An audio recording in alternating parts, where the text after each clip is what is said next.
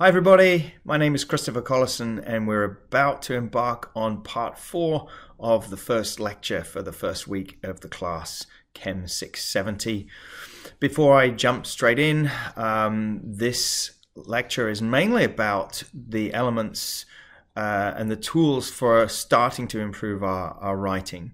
At the first slide or two, we'll also be talking about how to obtain a project outline for the research that you're going to carry out in your new research group. So without further ado, let's jump into those slides, and thanks for listening. So let's talk about project outlines for a second.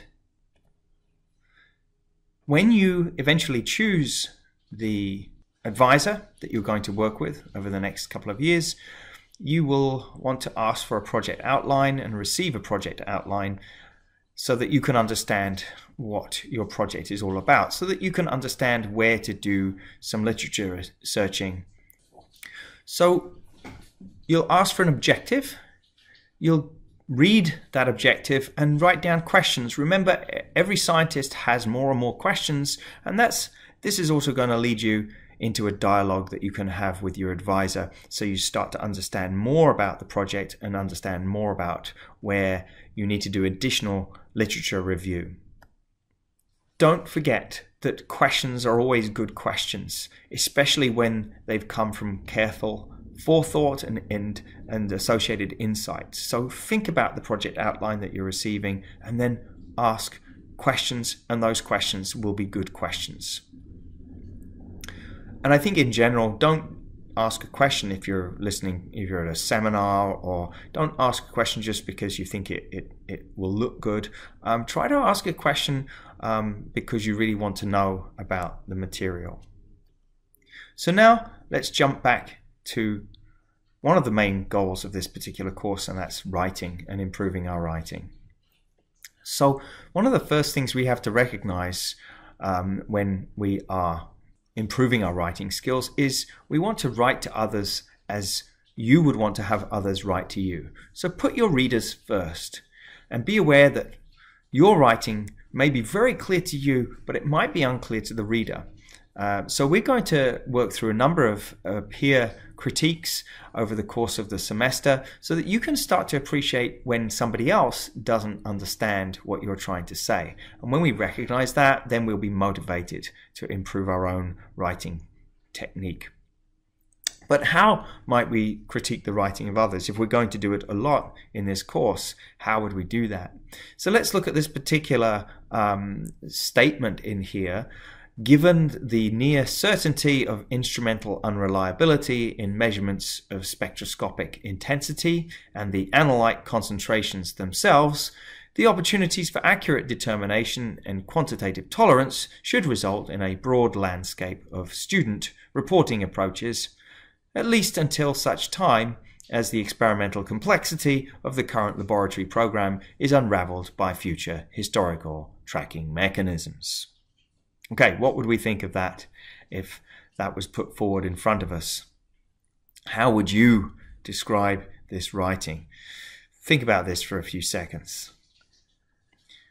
Would you describe it as unclear, difficult, abstract, vague, dense, wordy, convoluted, jargony, or pompous? What advice would you give to the author? You'd probably be pretty upset if you got this, and you may feel like lashing out a little bit at the author. You might say, keep it simple. You're not being clear enough. But I put it to you that that's also like going to the doctor. If you go to the doctor and you're not well and you've hurt your knee, and the doctor says, well, you've just got to get better. And that doesn't really help you that much. We want to be told how we can improve, and that's what this course is all about. It's about how we're going to improve our writing. So one idea is always remember to write to others as you would have them write to you. If you don't like reading bad writing, don't write it. Remember that. Put readers first. You don't always have to tell readers what they want to hear. You can stick to your own views. You can make sure you communicate your conclusions, but you have to get the communication right. You don't want to get to a point where readers label you as an ineffective presenter or an ineffective writer. So this is a difficult reputation to get rid of. These are things that often students start to believe or think about when they receive criticism. Oh, I don't know why Dr. Collison thinks my writing is unclear, because it's so clear to me. And you know what? Even if my writing is unclear, I just don't know how to fix it. So sometimes this happens. So this is my point now. We have to know how to help other people improve their writing. And this often happens if I'm writing a proposal or a paper with another author. We have to work with each other to improve that work so that it has a larger impact. So how do we critique each other's writing? How would we want to receive a criticism? So there are 3 points of view when we critique. There is the you form, where we might say you are unclear, overcomplicated, disorganized, and vague. But many people take this as an attack. So we want to avoid as much as possible the you perspective. A second approach might be to use the it perspective. So this report is unclear, overcomplicated, disorganized, and vague. That's the it perspective. Slightly easier to take than the you perspective, but we might still take that it's a little bit of attack because the critiquer is describing our product, and we kind of don't like this so much.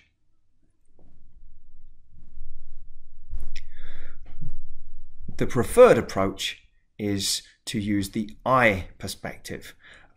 This basically says, when I'm writing this for the author, when I'm giving feedback, I'm saying, I had a hard time understanding this report, but we have to, if we want to be improved writers, if we want to get better as writing, we have to take that criticism and recognize that when someone says to me, I had a hard time understanding this report, that means I have to do something about it.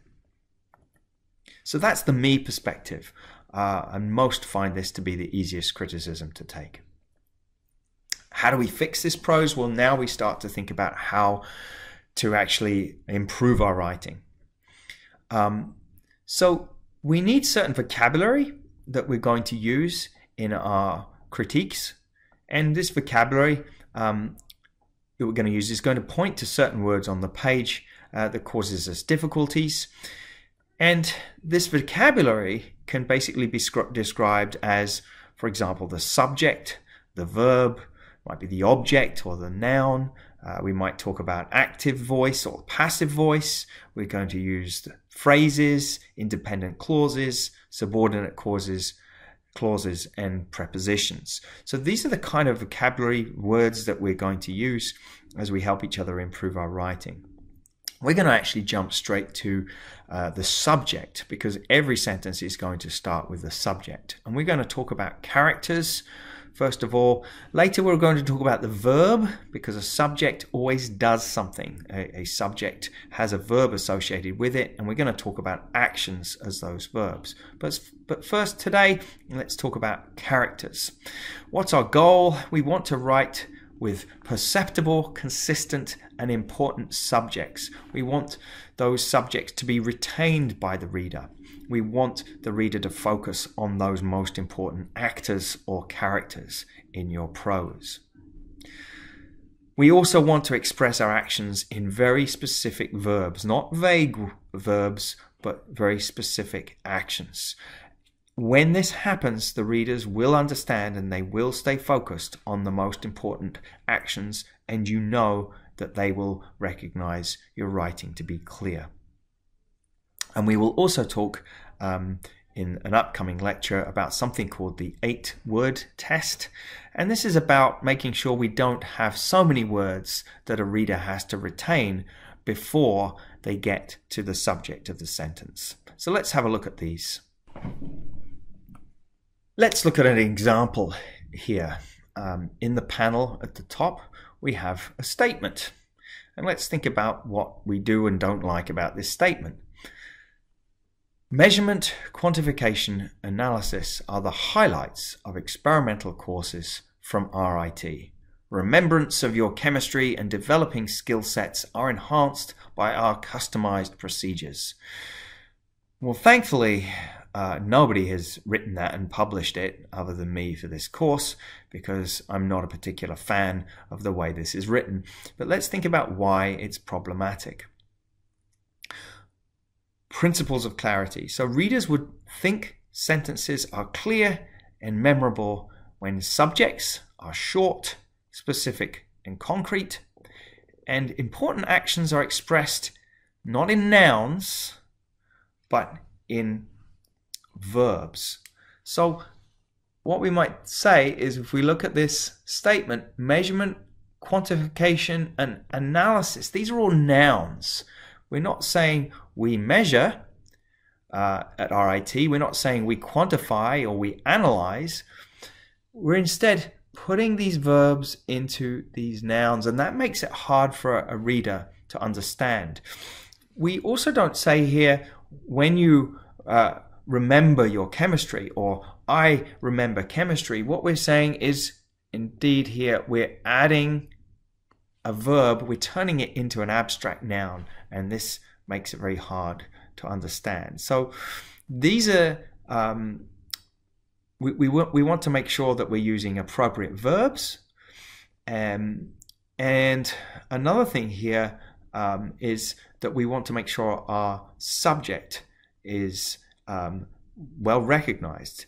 Indeed, the subject of this particular sentence is measurement, quantification, and analysis. And those particular nouns are not going to be so memorable when we think about a subject.